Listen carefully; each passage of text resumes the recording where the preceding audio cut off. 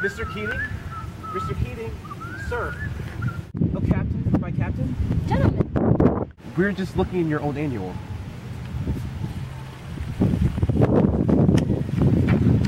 Oh God, that's not me.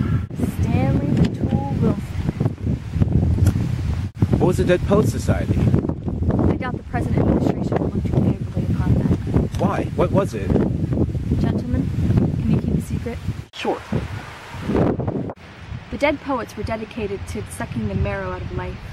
It's a phrase from Thoreau that we'd invoke at the beginning of each meeting. You see, we gather at the old Indian cave, take turns reading from Thoreau, Whitman, Shelley, the Big East, even some of our own verse.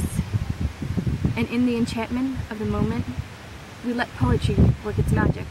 You mean it was a bunch of guys standing around reading poetry? No, Mr. Overstreet. It wasn't just guys. We weren't a Greek organization. We were romantics. We didn't just read poetry.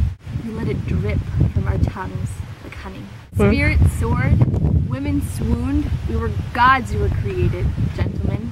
Not a bad way to spend an evening, eh? Thank you, Mr. Perry, for that trip down Amnesia Lane. Burn that, and especially my picture.